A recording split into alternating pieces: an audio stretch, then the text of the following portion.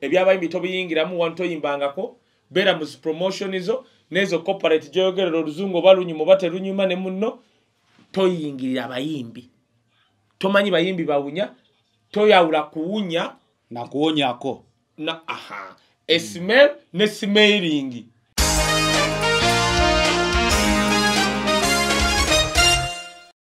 Noli shaba mkubuha ngoma kati tutu yajukira ebiseri wangati omuyembyo talikusonyiwa Kaye nakora bwati nanonya anonya no nko abasibijini abadde ki yagama mbadde simanyi mu studio mulimo omuntu Mulondo udofunya yayogedde kuja kwabayimbi ingite ate kati kuba mba defending yali awunya nedda katugere mbasi kakati sibiji na kumba anonya freshener najifunga najaba kale muntu navewe nenga to urade wondoba mbwazo wa Steve imbi bamu nakora bwati yasoka gato engato zo mimi nasfuira kakati omuyimbi nno atudde eri ebigere sibiji najja naga omukulu wano nno waliwo mbasitalo ngabawunya ebigere Mulondo kyabadali nokola Siujini waba yafuyire ebigere by'omuyimbi omuyimbi yali ajawe ebigere bwatina kobyawo Steve Jimmy yafuyire omuyimbi ebigere freshener nekwa omuyimbi oyo wakabi singa yali munafu Steve Jimmy yani mga ifuluma yamufuyire ebigere oyembe tumuleke Mulondo mwacho kwogera yabadde ino kuyita King Saha namufuyiro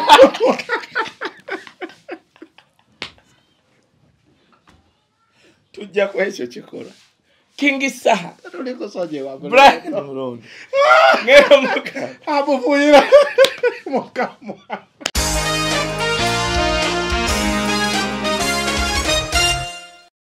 It is the final channel. Be in the know. I'm Kaye Wisdom Official. Gamba tusiza ne producer. Ngera ne producer oli tali bulungi ngera nange wesi. Yali mulwadde. Tubadde lero lese ko producer tumwebaza atunulika ko era video we negenda okuggwera ngera kale. Nero ino okutunula mu kamera. Kyogezaako gamba bulijjo producer gwendetawo akulabikira bubi. Tanyuma ngera kutunulira. Okusinzira kuko tujina. Emabega kamera era bannanga abatatu tumwogera tetumulaba tetumwogera tuline producer wa man azanya film baro anyway mwogera kubanga abana babereyo bakwata buli all the details producer waffe tumuleke producer yongero baji kutujja mulaga mu kamera lumu bwogambye tujja mulaga mu kamera abantu anyway, the final channel tuwatusiwako Beaver Organic. Dr. Senjo basangi wako Access Building Waga Road. Genda yogo we nali na obuzibu bwonna gwe kasitoma nyo bulwadde bo ajja kujjanjabisa eddagala eryaffe erya habo. Eddagala eryaffe ery'ekinnansi. Dr. Senjo boyo. Jolly Crossland bakireka bo bakugamba balina gardens ez'omulembe balina restaurant ey'omulembe balina ne bar ey'omulembe. Kitegeeza ki emmere yonna fast food, local food. Drinks zonna ez'enjawulo ne Kaye zaanywa. Kaye ina drink ezonywa ez'omufulasika nazo bazirina. Haji Kivumbi musomi wa dduwa akugamba toyingira mwaka mupya na bizibu bya mwaka mukadde birekeeyo akusomera edduwa bwatyo okukebayito okwambulula akuwozeeko wangamba nina kuba mukongojjo nakunyonyola pozi ngaga program tujiddemu sagala waberayo mukongozi mukongozi nawe badde neiso mukongojjo omanyi obunyarwanda omanyi okunkwa then Kaili Silimuti bakugamba togenda mu gym kutuyana kwemenya mukono okuluma kifuba mbwate anywa bunyika na akajani Kaili Silimuti ate bisera bya naku nkulu Christmas lyanga bwoyagala ngera bwonywa Kaili nga bwoyagala namba yesimu Kaili kati nzo nsange soko nkwate ko mungalo nedda njagalo kwate ku skin ezengalo za zikozeeko emirimu gy'amaanyi yogera mazima ng'otaka tona ne producer atulaba azirabe nakati olikutteko olinga ava okunkuuta kakati nze osange mu engalo kubaeza buga akagali kewayisi oli mufu esinetulaba naye kati kyengezako gamba twagala ogende mu jimu otandika situla byuma ogire nako producer waffe ng'ali bwate nga omwana ekyoma kijja mukuba kwata bukwasikano organic simple ennaku 3 ate tekalina kikalwaza bw'oba oli mulwadde wa sukaali omukyala Julio mu America omugamba nti oli mulwadde wa sukaali n'akakwa Kaye sirimuti akabalwadde ba sukaali yaleseyo n'akabalwadde ba sukaali munange ya kuba waleeta akatami n'oleeta aka no omuntu ayagala okwegoza nga mulwadde wa sukaali alina diabetes amugamba nti alina diabetes kanze nali sikimanyi naye omu ku bakagula yakinga ne mukubere mugamba lwaki towaŋŋamba ate omulwadde w'omunnyo oyisima producer ajja mujjanjaba n'eminnyo gye nagayisima ye mulwadde wa sukaali n'omunnyo omulundi ogwo Kaye temukolere isima agira atuleka ne ayakagala enamba y'essimu eri 0-7-4-49-439. You can WhatsApp then n'oŋŋamba. They deliver all over the world. Ekiriwo kati kyakuwunya kamwa, kyakuwunya njaga, kyakuwunya nkwawa, kyakuwunya waliwo yagambye bawunya n'obudde. Social media kati why ezo sebanyi oli ageze n'agamba nti abaana bawunya obudde bawunya sinnategeera kitundu ky'omuntu kyalina ekirituwa obudde nganda wange naliko n'omuyimbi omu ng'awunya okay kale ku babiri bano buja radio ne Bwizo radio ne Bwizo oyo muyimbi sagala kwogera radio bayina waliwo hoteli nga super custom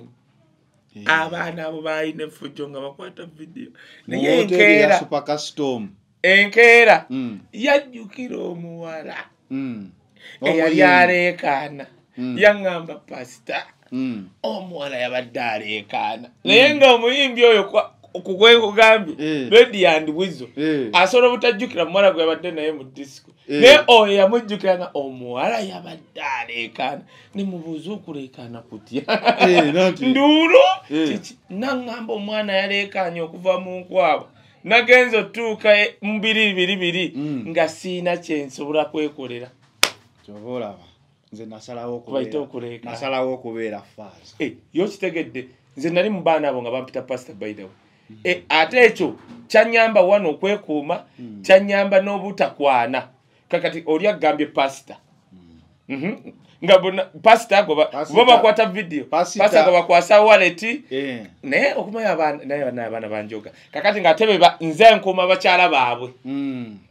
pastor beewuunya nga nsaba kyebeerabira kyali kimu nti pastor olumu omukwasa endigazo amanyi okuzikwatira bakubana bapasa b'ennaku zino kati bandabako mu church naye kyankuuma actually kubanga sinze yali omutuukirivu ennyo naye nga kati ekyo ekintu kati nga bakulaba batya nga pasito okutte ku nankani ekyo kintu kyankuuma nnyo era nebaza radio ne Bwizo ng'okotteko ndiga saakalakayo ebintu byakwebaza radio nakuganira ddala wanonera kungamba alina kyeyagambakati kankubule bayira bwate kati kankubule ekyo kimu Big Eye newe yandibadde ayagala kunywa mwenge kano kankugambe kubanga Big Eye anedda sigenda mukuba naye kati ngamba bugambi Big Eye yagenda najja muffe ebyaddala nga tanywa mwenge Big Eye kati ngamba newe yandibadde wayise emyaka nga ayagala kunywa kizibu ku Big Eye okunywa omanyi lwaki yatumanyiza nze tewaliyo basiramu bagunywa waliwo n'omunene nnyo wakwata ku sisha aginywanga firiji nasooka namutya omunene oli kazini wange oyo bulayo Gideon ayiseewo lumu twali tuva kati nga oyo yasooka okuntwala naye tewagirabako abalabi baffe mujjukira gye bayitanga Gideon wabakubiranga rock and roll bayitawo batya steakhouse kati oyasoko kati badolooza saagiraba nagiraba nga dawa amwangamba ebintu ebimu wabiwuliranga buwulizi bibyeti wagirabako yo sajira bane nazanyanga nyensera awo ku YMCA kati kitegeza seka out mbanji twakuba sayingiramu njimanyi umanya twakubangensera ku YMCA ne tukuba nensero ku pool bajitanga pool che koti ye makerere pool court ino mpira guru manyi bagenda ne batujerega guri tukura kwa basketball walina mpira bupira no mupira ye kuchandira za gangrio kale tugende maso njagala tuduka nnyo twa big eye ne weyandi badde tutuze wano lwa big eye tuze wano lwa muntu gwe bayita Brian Mulondo omukozi wa radio omututumufu era omukozi wa TV yavuddeyo nayogera ebigambo bye omanyi Mulondo wayogera nga amwenya yamanyi lokola promotions really you can't imagine omuyimbi najja nga hunyenjaga nga yabaddenga naye social media nereta debate nagamba naye nedda first of all oli analyst naye ne social media eno twajigiriza analyzing ebintu agamba when the statement comes out from Mulondo the next day there is a press conference from Bebe Cool nga ate wano waliwo omusajja kati ogenda otegeera genda maaso manyi nakuko okungamba nti mba ntandika kutandika kutegeera nedda waliwo oluusi woowabamu neŋŋamba zanero waffe abaana gwe bawaana abanagana sebo bafunye gundi banagana bawagizi banagamba kati program translator buli byoyogera byonna balufuna mu Luganda baba bati takwesimba weggana producer munanga wali abantu beggana batena ate bali abe UK nabo bo balina ka luzungu UK balina ka bali abagulira soda ate abo mu America nedda abo mu America mwe bagulira soda wange olina gwabuzaako yali omu lwekyo njirira yali omu owabagana era abo bo bayagala kulumya bagana bali bakwagala bali abo UK ne bagabo boogera boogezi bo bakabagulira soda Vivian jo yakubye ku simu ngoro Vivian manya abantu bebo bajja wano Vivian yakubye ku simu kale ogana otyo okujja mu Uganda banaye ku lwa holiday Tina yendoza yatuuse Tina yatuuse naye ab'omukati bali abasajja balogo bajira tulogera producer oba gwamu n'ogira ekyo natuuka wali twali gundi y'embozi wali mukati wali gayi bonna bamawa abagayi kyeka kivola ekintu kyabe bakiyita mukati buli omu alabika alina akati kasita akakonako booti oba owedde taddamu nakulowooza buzito era kati oyo ndinda kuba mawe banamukuba kasimawa dankani tunaddamu okuwuliza wazungira mu mbozi mukati nga mulindeko naye kale tujja birabirawo mpola ate kati dankani wuli yava mityana eri waffe mu majani kyani mwoffe mu Banyarwanda bali abanyeenya kale kyekigenda maaso kati njagala for starters tutandikire mabega ebintu bino nga ebizze wawaddewo olutalo lwe tubadde tulowooza nti buildings okumala ebbanga nga twasalawo ne tulwesonyiwa but time has come, let's discuss it olutalo lwa Bebe Cool ne King Saha katolabika lutuuka ku climax yalwo lwatandikira mu kwesimbawo mpagira ono naye even before that waliwo okuyimba ekiwaatula omu n'atasasulwa kyekigenda mu maaso kati kankubuulira ekintu kimu for starters kyenjaga okubagamba music wa Uganda ekyamukola ntalo we are not so vocal ng'abantu b'e Rwanda Abanakenya baali batuyise ku kyovolaba batusookayo ffe ne tujja nga tugoberera naye ne tubakuba lwa nsonga ffe ebyaffe byali ntalo omuntu asobola kuva katugambe nze mbeere Nairobi nonve ngongo road mbu nzija mu kirabu because simanyi Florida Nairobi n'enkya na luli nga ndaba kintu kyekimu so ate Uganda Banakenya bajjanga Uganda ne bajja mwanjenwa kubanga bakimanyi Bebe Cool bajja mu kuba engumi bajja kubo bakamira that chaos is exciting kyazimba music wa mu America nti aba mu Europe ye wakyasinza okuva bandi ezakabi mu 80s 90s ezili successful nerwaki zagwa because okay apart from kuyimba kyekiddako Wizkid yagenda emabega backstage mu BET navuma bonna bategesi ba BET genda olabe ategeka mu Bungereza show neba sold out lwansonga bana bebintu byayimba baba oli kuti go yakopo manya bazungu abali fane bagala nnyo ebintu batumanyi nti tukubanye ebyo byengoma sound neba ya gundi eyo ne manyi okuzikira producer tuli aha naye kati Wizkid ng'ogyeko okuyimba kwe lwaki actually nze muyimbi wange we Nigeria lwaki timugoberera nnyo titayimba buyimbi yakiteekamu ne excitement ya ka violence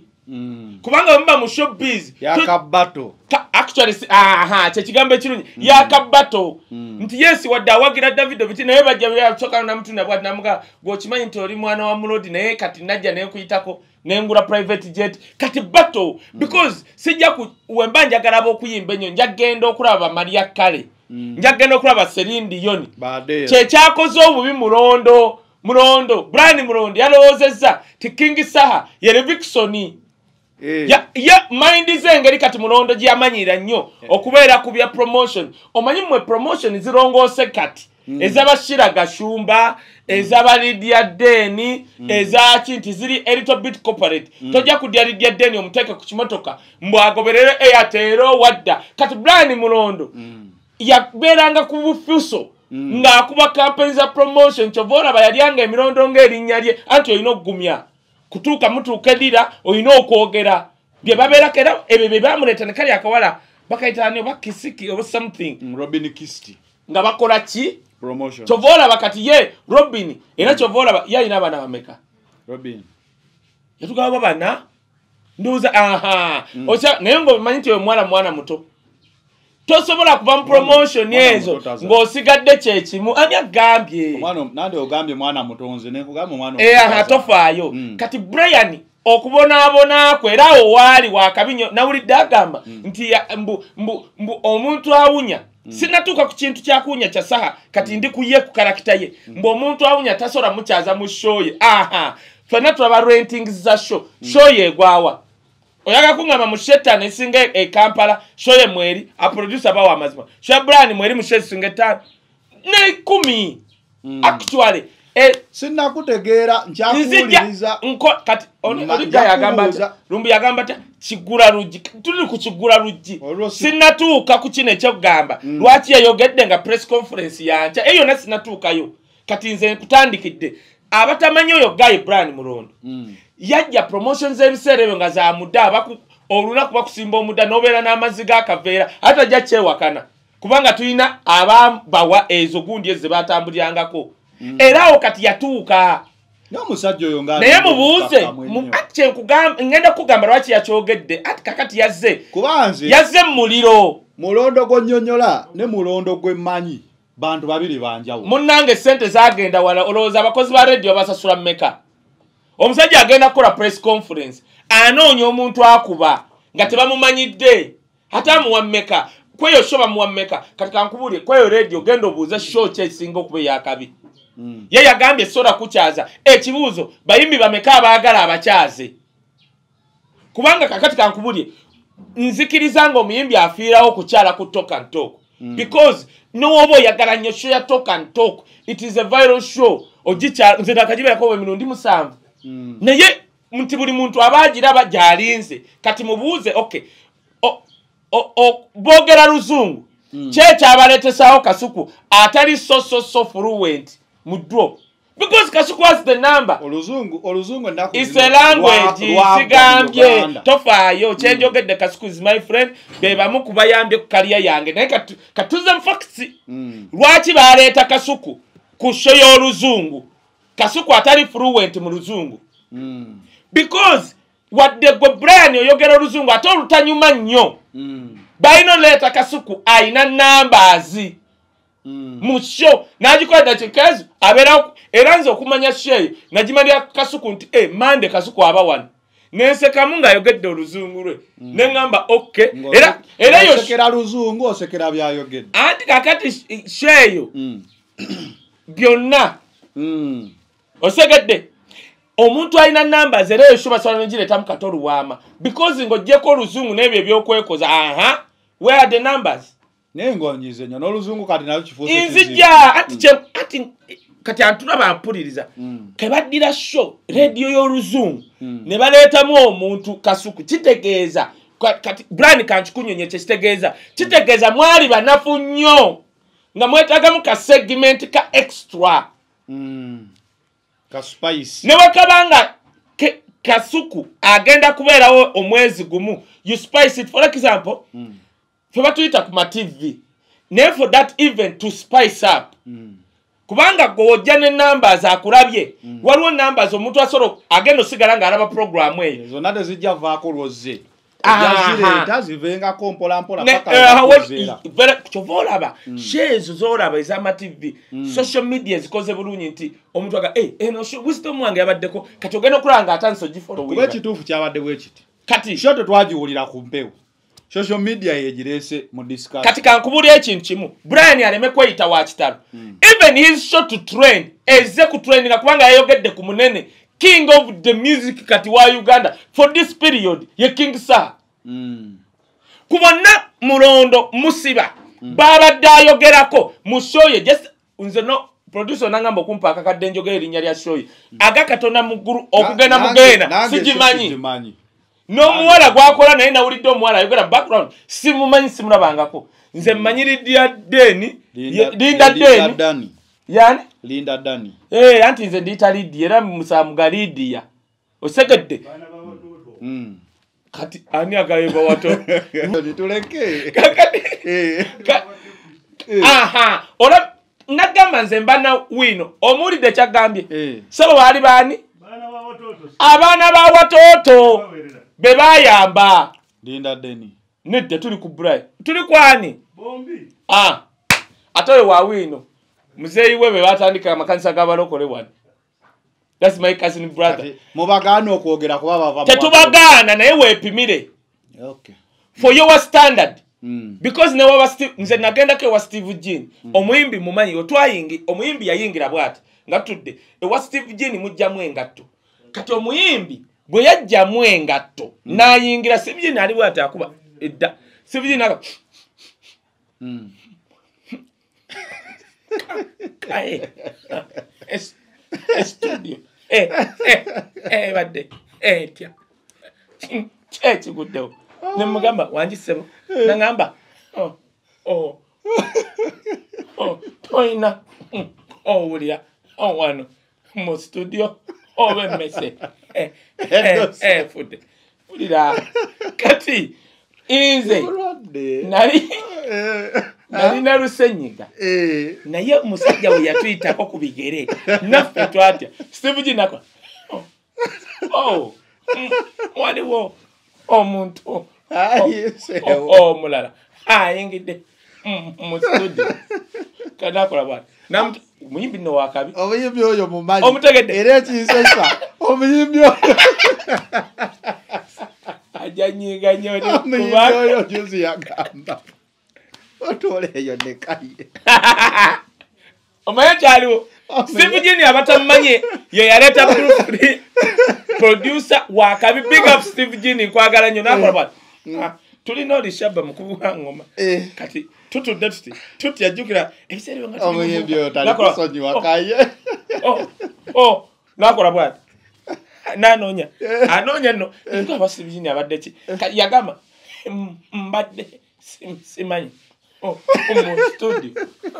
mulimu omuntu Mulondo mutuufu nnyo yayogedde kuwunya kw'abayimbi ayingidde ate kati kuba mubadifendi nga yali awunya nedda katugende mumaaso kakati Steve Jean kumba anoonya freshena nagifunira najja bwati kale omuntu navewe nengato ulwadde wonoma wa Steve omuyimbi nakola bwati yasooka ngatto engatto z'omuyimbi nazifuira kakati omuyimbi nno atudde atadde eri ebigere Steve najja naga omukulu wano nno tewaliwo mbasitalo nga bawunya ebigere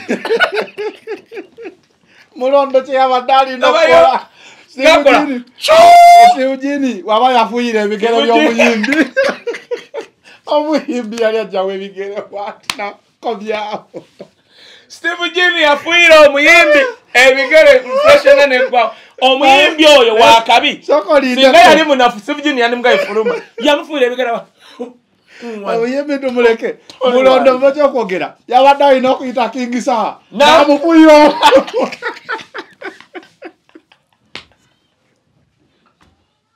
tujja kwekyo kikola King Saha tuliko soje wa Mulondo ngero muka amufuira mukamo kakati labayo okujjako abaana ayo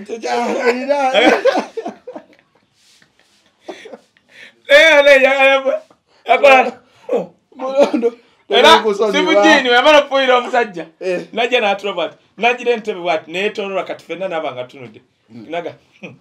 uzido nolaba omuntu ngagamba wakabi teri wakabi ounye ebigere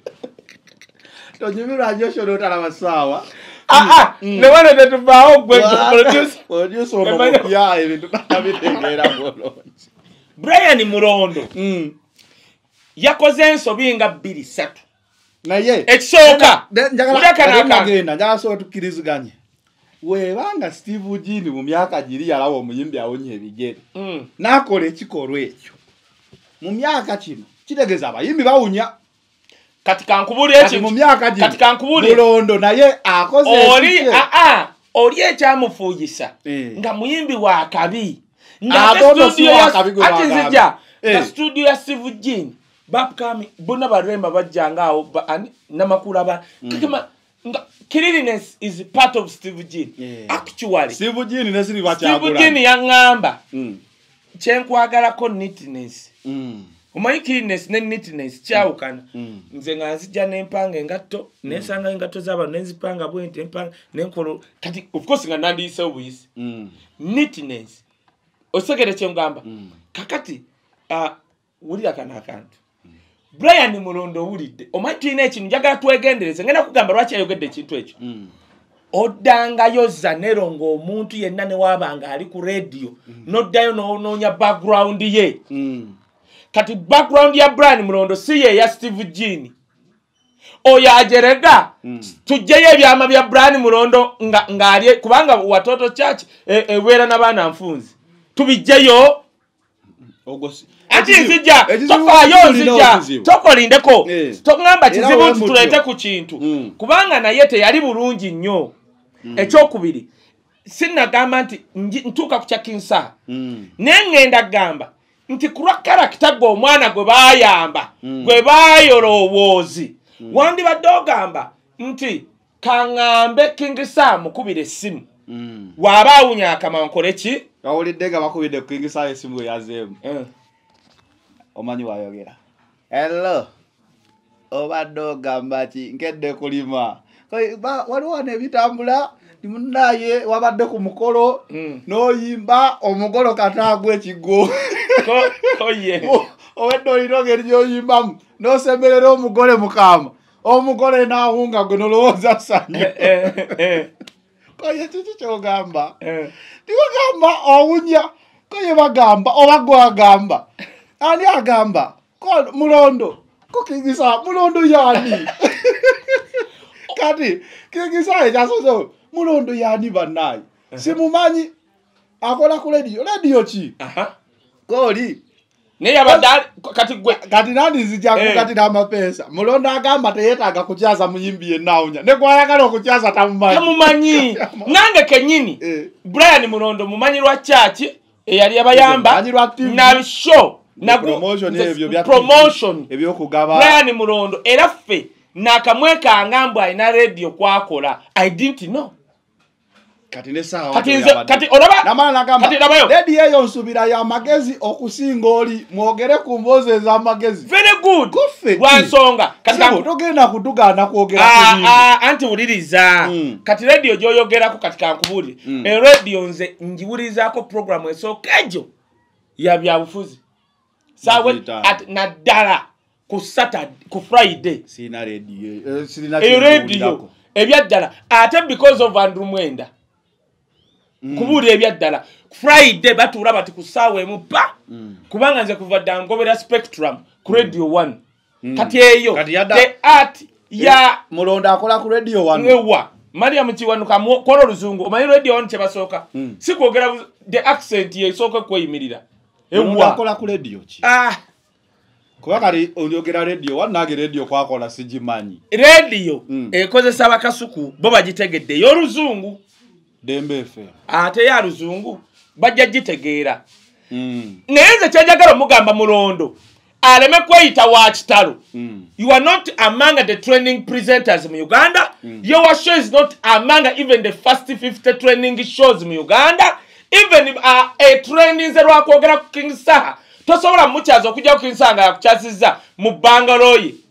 ekyo kimu ekyokubiri abatulaba wali abayimbi e Uganda nga bucha babeera nga balaga leaning ya Bwiino nga bajja bakuba njagala ngenda kuwa kubayira new development mu show jono yagala eza Spice Diana empya nenga kyavech bamugamba Spice Diana alekerawo okwekubya ebifaananyi ne Babi naga yo kimanyi nti nze nayogedde ne family yabali nembagamba nti babalagako ka video ke balina ka Spice Diana kubenga wa Spice Diana waliwo kamera omanyi nti Spice Diana bamubye byonna bamukubye asirise abalinze eki bagene mu court okimanyi tusolokera ku macha ngoyo tata woyo mwana atunze wabeera nga bamugamba ku damage ne banga lyomaze ngo Spice Diana twagala milioni ebyo damage ngetazirina kuba Spice gotogerako yamala dokora statement lwaki omusango ogwo stream media gwaguvaako yasirisa ali bwati enyumba gye bagamba kuliko kamera era nagambye muganda wo kyaliwo oyo omwana yafa ne mugamba bagenda kusibira mbina ebintu oli gwe muwalampa yasirika yajja n'abalaba mu mulumbe mpola bajja kutwala kyenagamba actually kiringa ono luba ngenda koma ku bya Mulondo inzo gwokimanyi nti nyina bingi byesitakanya na Eddie Kenzo nagamba lubajjo wafuna chance sale n'akuwa milioni esukka mbina inzo omu kubasayininga by that time nga tula ku National Cultural Forum batulo nagamba ntino tuli abantu 40 abatula kacheko ko musajja okusayininga ezo sente ze baba ba promoter okusayininga my signature luba nafuna milioni esukka mu ebyo mubina tosigale nnyo ne dansi ja katono nnyo nenzija nalabera yisimu ba yali naawe ngakola contract kyagenza okugwera mu court nga bagambye luba asasure Eddie Kenzo damages ne cost omache segeza gwecho damage and cost Kenzo yawangudde muliridawa Kenzo ngawangula buliki no si kino tekiri mbya bufuzi because the issue is eranze nabadde nize ngende njulire twaba wa sente kulwa songeji waletanga ekivuru kye wategeka ne tukuwa compensation fe twafuna nze wisdom safuna my job was kwa nagamba nze nkolera voluntarily to evaluate bye balesa ne bamana ne bagaba ne bagagga walawo baluba kati Eddie Kenzo ze sikanya na ebintu bingi political gundize naye ku kino yabadde mutuufu kati luba agenda kunonya sente za damage ne cost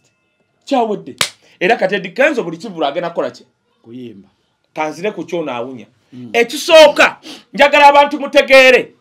ebintu ebimu ebigenda okubya abayimi ng'ekikubya Spice ekikubya King Saha one of the things that sort of back up to now is Bwiino chovola King Saha yali agenda kulyo obukulembeze w'abayimbi bamu kuba benale ne bacheza katudde kuunya abatulaba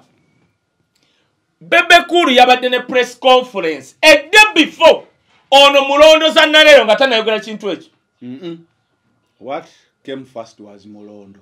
kye kunnyonnyola eddebi kanzire mu Luganda mbadde ngamba oluzungu lukutawa mbadde ngamba luntawanya kwogera gwe luntawanya okuwulira ngambye eddebi ogambye Bebe Kuru yabadde ne press conference a day before that means Bebe Kuru's press conference came before Mulondo's statement which is not a fact. The fact is, Mulondo's statement came a day before. No.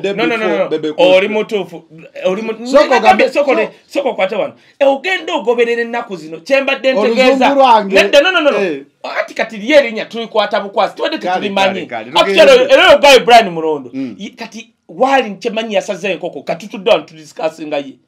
Chembadde ngezako kugamba statement yoyo chali akola ku radio yeito wechitalo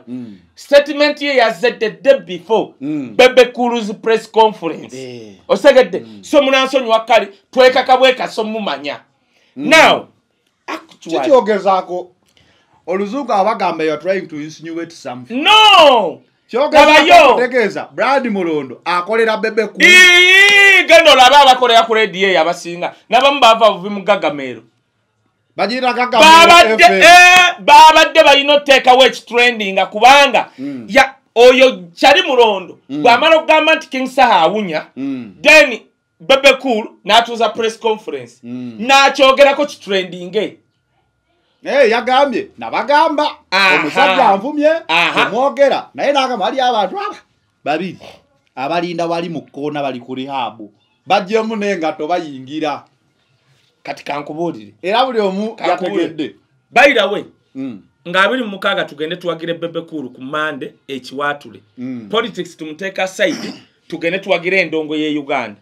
yes fabe busabala batukala era twakkiriza fena abebusabala tugwere ekiwatule yangambye etebo yange werinzi jenga nyambadde bimyufu n'abange konze no problem kasanze nategeza buli alina ekimyufu kye mvo kyokukyambala nga agenda busabala ayambala ekimyufu kye abaana bajja bakwatira bwere naye Bebe Cool nze yangambye bajje nze ngenda kujjanga nyambadde byange n'abantu netebo yange gomanyi olugezigezi lwasobola okweteekamu nze ngambye nze bali baleke kati wulira kino ekintu omanyi press conference Bebe Cool ze yakolanga za trendinganga nnyo oli muveeko ku lwobudde oli shows zakola za dakiika 2 zineza tuzakunyonyo akwata obumala tufaayo kakati wulira ekintu nze kasita wamma otunulako ko wano kadabayo tukkirize ebyaddala Zanero nekino tobamu akatengo njagala tukkanye ngenyo wakatengo Zanero sina katengo ngumye Zanero njagala tukomparinge ne producer press conference za Bebe ezakolebwanga before neno gye yakoze zirwe za trending anga ziri enzedda gomanyi nti waliwo abatategedde nti wabaddewo press conference ya Bebe nga bali ku zali avuganya Bebe no nkunnyonnyola nti okimanyi nti luli ng'olina okusooka okumanya biki ebige nga zali tasobola kukola press conference nga Bebe akoze ne baani zali yagikoze gendo laba amawulire bonna neisima wali yabaddewo yekka olweggulo yaggweredde wa zali gyafukamidde yabadde atudde katebe naye gagamba kasito oyingira mu ssaawa za zali nvaawo yadduse emisinde yalinye boda yatusanze kubanga nze problem gye nabadde nayo nga nyina okwatendinga nti twaguddewo by the way I'm one of the influencers wa Miss Uganda twatandise search kati nga nva kufula ya waggulu nenzikirya nga I'm attending two things atego yisima kumpewo gyatya yaddidde t-shirt yatugenda ekiwato n'agiteeka mu bulago n'agyesiba aleme kulwala nakola ati n'atambula ate namulabye ng'ayogera nga Bebe ayogera ku mimi nga yisima amukoonako anti amale mangu obudde amugamba omugaggazzali omugaggazzali atadde wali simanyi bereya simanyi bikoze bitya ate wali bali ku mazzi gomanyi kyabadde wali tetuli kusonyiwa zali ya press conference yokka katika nkubuli yagikoze ku Sheraton tongamba nti no gwokoze press conference mu kifo wagenda okubashwa dinyisa kubanga ne wabadde show ya zali governor ne yagikoze ku Sheraton kati soka mu tent waggulu second floor omanyi sente za bapangisaawo kakati buli munamawulire ne yazze musanyufu n'abatendize ngeringa show natuleta ne guest mu Nigeria press conference pozinze nabadde mu rwanda ache kunyonyora kati yisima yasibye t-shirt nadduko okuva ekiwatu adduka kuzadi kugaya yatuse walinga asimula bwati yenno mbase olusimba nyiranga badino bakola bulwatu ko kutunya producer munange era ntunule bwatu wakitunza ne kusumo jo tunne isimenge jatunda olwachi ati abakazo batunda direct match taina bugambo bwabagamba bwabalemu akankire kati nalo kyali Brian Mulondo fe tugaziyamu discussion ntimani teba yasula moto tujikazia eri bali bagifunze tujikazia that is our audience bakimanyira kati wenzije wa wisdom kwata pen no rupapula siba kuchimbrani Mulondo yavumye nagera ne kigwa namize njagala ombeyo kate kubuze bibuzo linda ogera kumbuza Brian Mulondo babadde bamugambye yogera vuma King Saha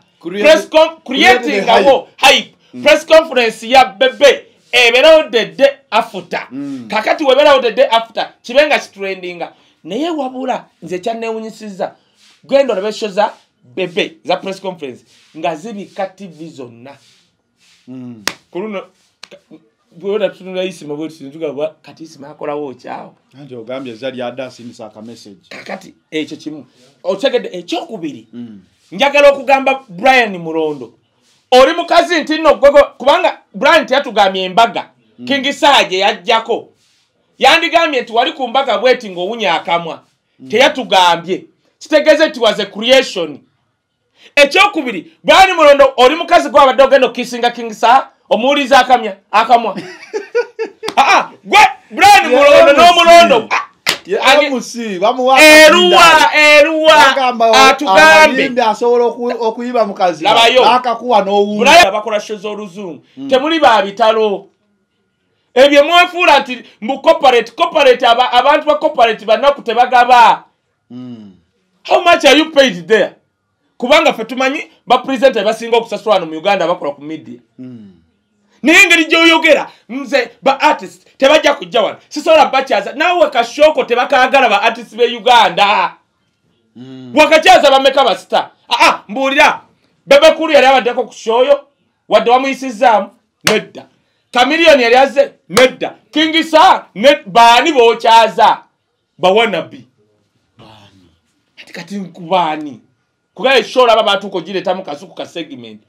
kati ekisembayo kwekyo Brian Mulondo njagala okugamba ebigambo bino biwulire King Saha tawunya era mwe bantu mwe kansoke mbagambe King Saha tawunya kamwa King Saha does not smell inze ndi so sensitive ku smell ulira kino kireta smoking omuntu omusanga smokinze testegeza nti awunya kankuwa example radio nyini jagamba bakama abe basmokinga fengane tubogeranga ko tubatunyira sigala nze sijimanyi tukireke gwe sirika Brian Mulondo bakama abamu bemanyi basmokinga abamu lwase tubaga nti bawunya sigala okuwunya sigala ng'oli asmokinze testegeza nti asimeringa kati kikyotegeeza kuba nawuliddemu n'ebintu by'enjaga okuwunya enjaga oba omuti tekitegeeza nti owunya oba musiru gwakyogedde kankuwa example ng'onkoonako anti bali abakyogera kankuwa example tokimanyi nti nno abayimbi abasinga 99% okimanyi nti nno 99% banyi bagundi banywa sisha kati nze sisha nkola bubi naye we musanga ng'abadde olya ngamba tekitegeeza nti awunya smelling kyanjawulo ne smell kati katuze mu verb ne noun kati soko nyonyole smelling is different from smell okay katuchize mu Luganda nti bannange ondetedde laptop yange ng'eriko smell ya sumbusa testegeza nti laptop ewunya wabula sumbusa baba zitaddeko King Saha yabadde aliko ki ati abefula bogero lusimu yabadde akola ki yabadde alina something smelling on ekintu wangamba nti you have a smell kachogera bwenti abantu bategeere singa ngamba producer oyo bannange mwana gwo owunya bulungi okosa kawowoki fish deodorant naye manyi kyemba mugambe si yawunya obulungi kyeyesize kyekiwunya obulungi kitambula bulungi nagamba wojjewa wisdom zanero katuze mu deep analysis tawunya tukkiriza zanero ompulira kakawokonna yogera mazima sikawulira na kona ka deodorant toyina chowulira very good neta kitegeza ndina sirika owulya bad smell yonna kunze nedda very good kitegeza siwunya I'm not smelling. You are not smelling. Singa ngenda wali nenkwata ejji efumbe nendirya. Olimanyi lina that odor jelireta. Tetegeza nti mpunya as in smelling. Nsoro kugamba mu luzungu you have that bad smell. Did you eat an egg? Chizeoli waji. Tetegeza nti mpunya continuous past participle nti ntambula mpu banange tutuso kuyigiriza bana bakola ku radio za TV simanyi oluzibu ebintu bizibuwaza Mulondo kye yabadde agamba Saha nti awunya akamwa yamugambye awunya akamwa awunya enjaga ebintu bibiri Mulondo tatusirwalyako talina pate okujja kaji tugambe gye yajja n'asanko kinsa tajogera kitegeeza ekintu kya Mulondo kyabadde kipangerwa press conference echo kimu ekyokubiri mu Uganda mwino kimanya nti abayimbi ne ba presenter balina be bawagira inze Bebe yewunya n'okwewunya namubalira show zendabye ekiwatule ne yewunya ne muga Bebe inze mu show nsobola n'otunda ticket ku show yo musically ne yewunya ne mugamba ya Bebe ebanga linga nkyayimba Bebe noza omuntu yasooka okumpa ku sente ezitegeerekeka bambi yampayo emitwala 5 nga nina akayimba kange kamu yakwagalako ki kubanga King Saha amubanja mbu akyamubanja ne kakati ate no sisende mnabule mtwala 3 milioni 2 biki nandi zaka neko yakuwasi yalabika abanja nyingi zibampa mitwala 5 yes ziba teziwera kakadde kati omanyi basobola okusasula omuntu owe mitwala 5 ne bagana obukadde kati okimanyi nti kati King Saha alabika ali wabukadde nga bonna nga nyingi gwe ne bakuwaya 5 ne bampa 5 nze nensanyuka kati King Saha kati tuze King Saha karakita ye nzikiriza King Saha a smokinga kyogere mu Luganda afuwe enjaga oba afuweta oba ki omuntu afuweta aba tawunya enjaga yebe mu bakwa bana Brian Mulondo simanyi Luganda lwabo babaganda omanyi waliwo omuntu nga yogera Luganda nerinyanga ina lya Luganda nenga they are not baganda they can't nice things Kaye abayimbi bawunya oba tebawunya ngenda kukiddamu kigambe temufeebe abayimbi be Uganda tebawunya temunala abayimbi bawunya mu Uganda temuli bayimbi bawunya wali abatono ato ngambye abatono abasinga obungi tebawunya ne bapcoming gogendo laba bana abantu abawunya biwandigambye nti oli batulese ngoma bavugize ngoma bobo ate nabo bayiga okugira jodi bali mukulu be yagamba muwunya bapka chovala nkwe bapcoming bawunya katotegedde ndino Mulondo uliya kana kantu ate kwali kuunya uliya kwa lusu olwava kukikukutuyana abaana bajja bati Fia nejja ama producer whatever deka wa notuka notya notuyana weka kati abaana bali bava up country bwe batukanga bali live ku TV maso ga mukulu bonna batuyana kati ate ne bagenda bayimba ebintu byabwe nga kati akasuko kentuyo ne kajja mukulu abaga temwekubye wadde ka deodorant kyava mu action gye bakola kitegedde ne Mulondo yali MC King Saha ayimba ne vibe alabika we yatuka okuwa Mulondo Mike nga entuyo zimukubi kankubuli ekinkimu eryo lifala eryefula eryekitalo li Mulondo lirimba uliriza labayo teriyo mbaga agitugambe ekyo kimu ekyokubiri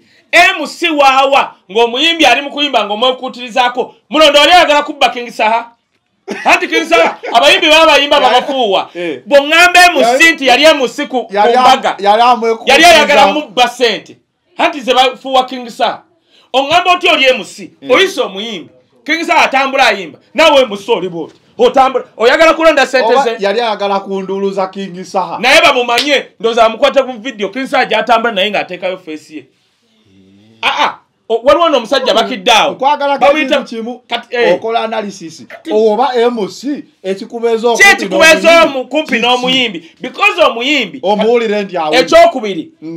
gwe fala gwe Mulondo bw'oziba embaga zammwe temwagala babuukabuuka na barasta muyite basitabu wa Natoro yali omugole yakitegeera nti njagala rasta King Saha rasta akubamu kati kankubule kino omanye njawulo ya Museveni ne genocide oli omu yatugamba yakoma okunywa omwenge mwanje mu bagita batya enankulabye Gideon eri club ya nankula bagita batya Suzana Museveni yanywera akamu Suzana yagamba yakunywa lumo simaine kuba kutya yatunyumiza Suzana mu nkaaga mu mmeka ezete toleko soji wawo wakendako yatunyumiza twavaawo ngambuuza ani yali naini Suzana nanoonya family nenjifuna bagayi babeera Bungereza ngendo baleeta nga bamuleeta yadde abanaini Suzana abafu Suzana mwatukola obidyo namanya enjawulo ya Museveni ne muganda bw'ogenda wa Museveni tosuubirayo mwenge osubirayo buugi osubirayo kawunga ke bapima ku minzaani simanyi na busumbusa na bijanjaalo bw'ogende wa Suzana kye yamukola tali kiddire bw'ogenda wa Jerusalem manyi osubirayo okuva ku wayini kubanga omusajja abeera ne meeting kuva ku makya paka ddi ozikole ng'onywa mazzi oli muganda yakuyigiza wayini y'omufulasika nze naturally mama wange kunywa chai ndi muntu wati osubirayo kusmokinga tugende ku kirala osubirayo sente iwasalenze mayo osubira ewasale josubi n'otume prize bagitumya naye wa Museveni toyina bwaba kuletedde bijanja ewasale osolo mugamba se muzeyi teri agenda kulya bino bijanja njagala kuliva ne basalawo ente ne babireete wasale chovola buli muntu agwera wasale kati ulya kino njagala ompule muntu kubyengugambye nti waliyo omwengwa eyagambye nti wawunya wasale wayinza obunya tiwasobola kuwunya kati Mulondo engeri gyakulya mbwava alowooza buli muntu asmoking alina kuwunya no omuntu asobola kubanga awunyi but that time omusanze akamalo smoking ngaakola ekyokubiri siggo ali nainimbaga twagala naini mukola aveyaga bana naleeta omuyimbi awunya gwe lwaki oyogera ng'ate nawe wali mpangise bweba yaliyo era abantu bagamba ekyokusatu lwaki weekukuutiriza ku muyimbi wali oyagala mubba Mulondo yali ayagala kubba King Saha abantu bagamba Mulondo kye yakoze ekyokuna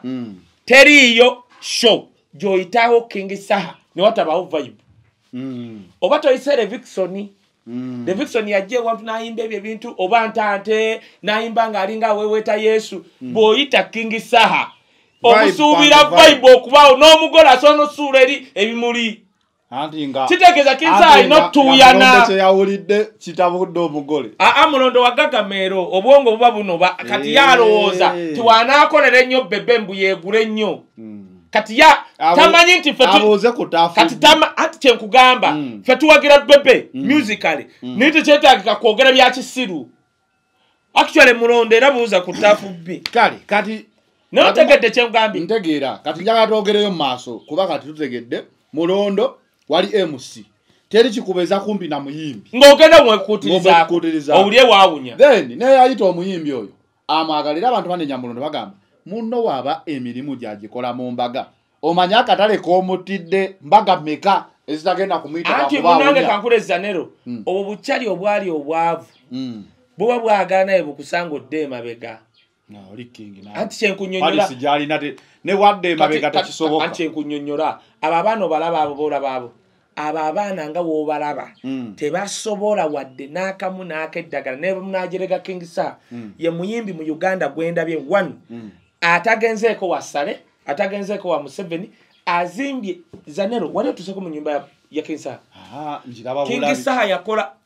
bakita batya producer ennyumba z'aba bayimbi zibeera bakita batya jacuzzi ennyumba ya Saha eri mu jacuzzi Saha yakola jacuzzi ennyumba ya round wojingira mboti omanyi zine za Mexico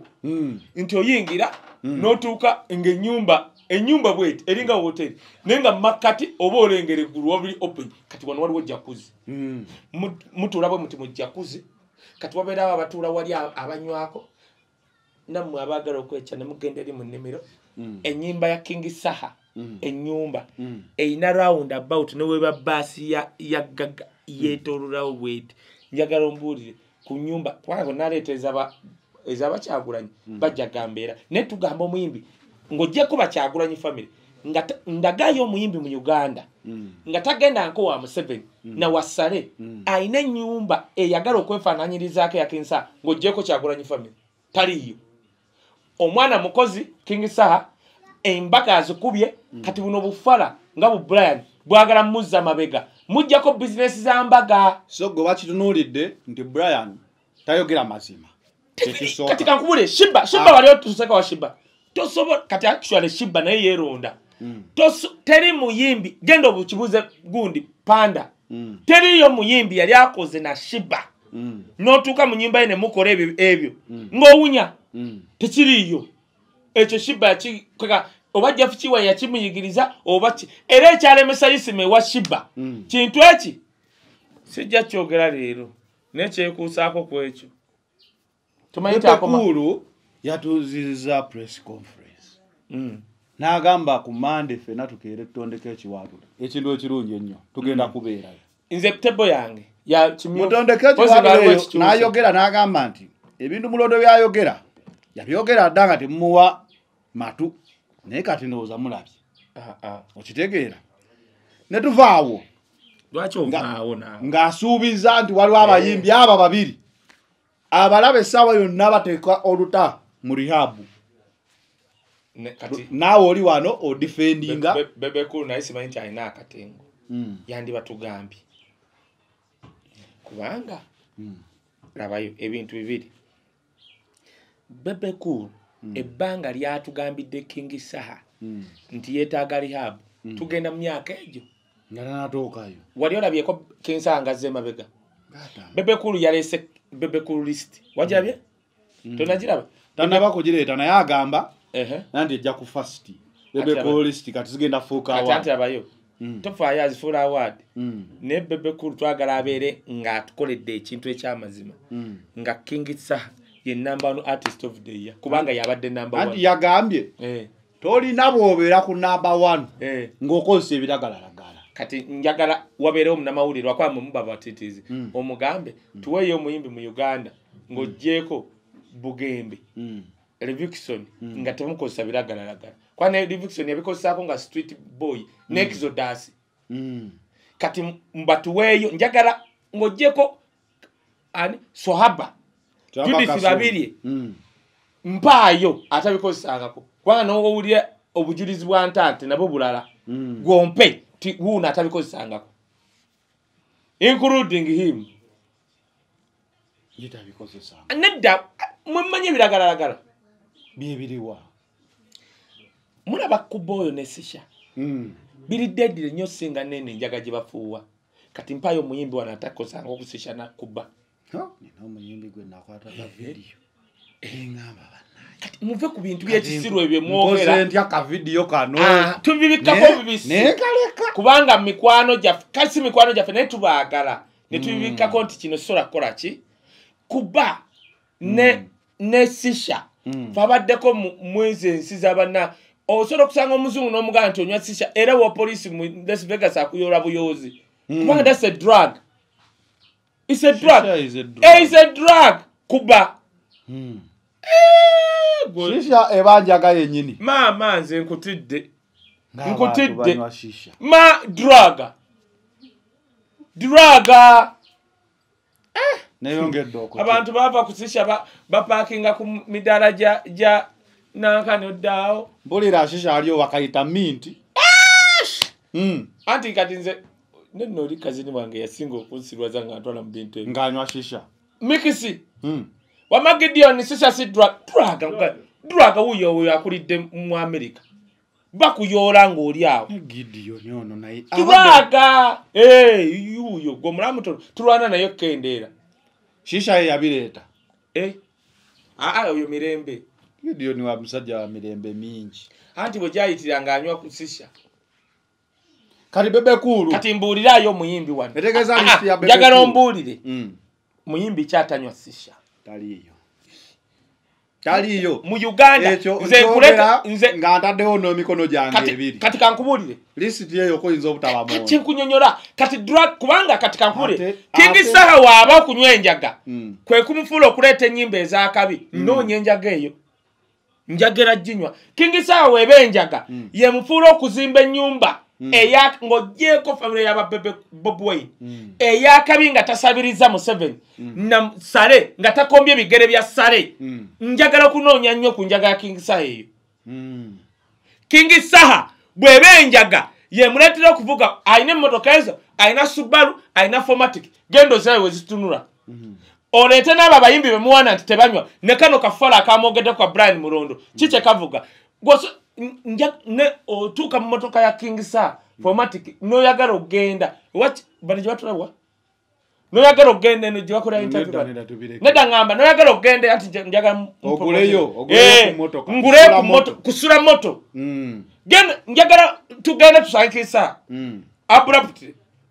era namugamba King Saha oyine motoka munda ewunyanga ya Ruth Kalibala because those are smartest gun kazi munda okenojira King Saha webenjaga ye muletera okukola zi King Sport Entebbe exact ate mwana muto njagala kunywa ku njagala King Saha abana bufala bunonga bu Brian Mulondo 1 kubanga bina side je bugwa tebwagala bayimbi babatakomba bigere bu presenter bwa wano businga bwagalanya abayimbi ababeguya 2 bulabye King Saha nti is a god made guy ayimiridde otasabiriza enyimba ze zibreakinze ne ziyingira nawa ne ku radio wadde nga takola ki tagendayo kati bamulaba bubi firi bamukuba lwa Bobi Wine nga bakuba Spice Diana kati bagala mutira katale kwavuwaza kubanga buli muntu yenna yagala okwetekawo Museveni amulabe aina kuba bantu bawagira Bobi Wine towalabye dokita ono eyafukamira wali bwe bamugobye ku kulembeze bokulembera Dr. mu Uganda Museveni namuyita koti ulirize ifana ye byazize Museveni namuyita ekyazizeeko nsoro kuletera omulamuzi oyo genda obuuze ebyafayo by'omulamuzi oyo yagambye eddako mulamuzi male ebyafayo byeyo omulamuzi yamugambye eddako naye amaze kusinkana Museveni omo dokita nasinkana Museveni andi rago yafukamirira lo kakati kati ne buno bu presenter bufalanga buno Bwiino kola ebyo kulaga nti tukubabo naba wagira Bobi Wine King Saha mwavuaze bitya mukube Spice Diana babalabewo Bebe kuru akulabewo Bebe kuru osanga nakutwala wa Museveni ebi baberamo byekisiru Bebe kuru yagambye awada agenda gabe nyumba naye gwe ndabayo sagala osettinge gundi rasta wange nga nesunga shoye enyumba nga yali agigabyedde nanti omwaka ogujja ogutandika kati agenda twagala kututira nankani kale tugende Bebe kuru kyasobola okugaba ate nga ali gundi n'abantu of which singera yakikola dda kubanga kulinnya lye kisoboka emmotoka asobola kake emmotoka awo 5 anti kati Chameleone nava n'atulaga bwe yaziwa gundi nga nteeraga asobola okugenda mu batunda ettaka n'akola nabo gundi n'agaba ki ettaka n'ebiki ne company zayina ne nsaba Bebe Cool kunazibirire awa award King Saha nga 1 male artist of the year ne artist of the year combined ne best song of the year za Kaye award ezo naye wabula Bebe Cool ajja kuba amenye record Bebe Cool kola record Uganda song of the year is za Kaye no katika nkubuli artist of the year King Saha njagala kale mbadde ndakuuza producer njagala omuntu yenna asobola okungamba ebyaddala otya okumanya banaye King Saha ali breast mu ngeri no lwaleero Bebe njagala Bebe musomooza kubanga nkugambye wagamba Bebe nti ebiragala sisha biragala njaga ate babinywa kuba kati njagala Bebe ku mulundi guno ate bayirawe Bebe n'akikola kigenda muwanika King Saha number 1 agenda kuddira 1 King Saha ye menokoza otya zanero nzichejaga okugamba kati kankubuli okumanya mu Uganda tulina abayimbi nga batona basolo kikola King Saha yatolu yimba ndoza ngo mwaka guno gutandika nalangirira ekivulu mu 2023 mu February nga 14 ne tugamba oluyimba lunatuukayo omanyi tugadde nga zakayo lwe luliko naye dirako wayimbako kizibu nnyo ku bubblegum music we Uganda oluyimba ne lusukka omwezi olwa King Saha lutambudde tugenda kuggalawo watuuka ne watuuka ku mbaga wadde akubaza onumayiwe oluggalawo zaakayo awo wenyini wetugambira bato yaabwe eno ne Bebe Cool tagisusizza nnyo nze kyemmanyi kiri kimu kuba kwokuyimba nze kyemmanyi King Saha Yamega, ne Bebe asobola okuba akimanyi show ye weneggwa nga 14 if I'm not mistaken kuba ya Valentine's Day right bweneggwa omwaka ogujja February ng'ebya Bebe abiggala nafunayo ekipya oyo omwana asobola n'okuba nga alinayo ennyimba nga 10 nga ziri awo ekyokubiri okumanya King Saha oyo muzibu ye muyimbi mu Uganda atalina pressure ya nnyimba akuba olu gojja omugende mu mwaka afulumya ennyimba either 2 oba 3 anyway kuda final channel ko badde wamu ne Kaye Wisdom official Rani Mulondo sigaza kashoko ebyabayimbi tobiyingiramu wanto yimbangako bera mu promotion izo nezo corporate jogerero oluzungu balunyumo baterunyuma ne munno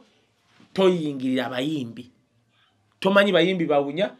toyawula kuwunya na kuwonyako na a smell ne smelling what type of English you need to know the difference between a smell and smelling something. I can say that a guy had the smell of cigarette. It doesn't mean that the guy is smelling the smell cigarette turns into reality when you become a cigarette. And no katife tubera ne King Saha abere eri munyonyo bikoze bitanga mubagaga kudda okukiringa ngobera we wasmell singa sa kigamba dda olaba nkugamba echa gundi sivujin ozi wangamba bwe haroli omwala gwe wangamba omwala gwe wangambe weyuke omuyimbi we Uganda omuwala weyuke endako ongamba bingi wangamba omwana omulaba mwenda ne mwesunga naye mbadde nerabi wali omuyimbi izo kuba wangamba ekyo nenzikakka omuyimbi oyo kachobola nkugamba ono Brian Mulondo bya yoga tebiriko omuyimbi oyo omuwala weyuke bali abepika bazinga emikono ne bakakasa niragamba Uganda erina ekitone Uganda esinga Bulaaya Uganda esinga Bulaaya andi bagamba Uganda esinga Bulaaya nga bakolaga mbu enguudo z'ebinnya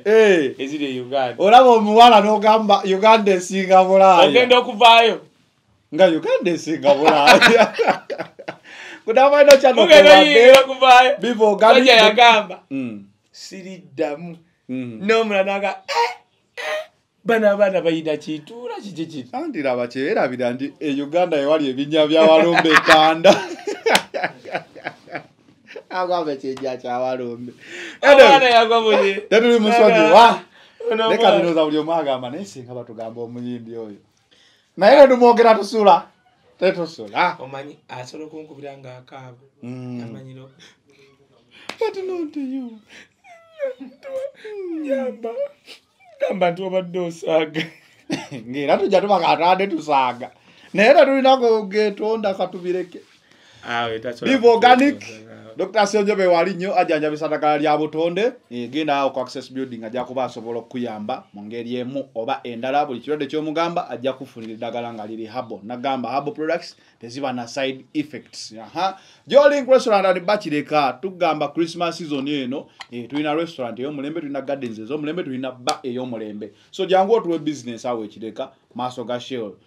Jolink Restaurant and Bachireka just opposite Shell ojja kuba ogiraba Haji Kivumbi musomi wa dua enyongera bongezi kujjukiza nti no toyingira mwaka mupya na bizibu bya mwaka mukadde genda Haji Kivumbi akusomere dua ebizibu byo ebyo bibenga bigwawo nyawo mulala Kaye siri muti tuli mukulya manzaali tulya ndianga wonywa akajani kano kasala olubuto kasala omugejjo kasala make it a habit oba a lifestyle okubanga nga wonywa amajani nga wokuba gym buli lunaku ukozesa Kaye siri muti ndowooza watu naawo bogira sibwe tulina dduuka mu tawuni tukola delivery zokka enamba yesimu okuba bukubi namba oba nosindikako message noba mu America oba India oba wa enamba eri 0 musanvu 0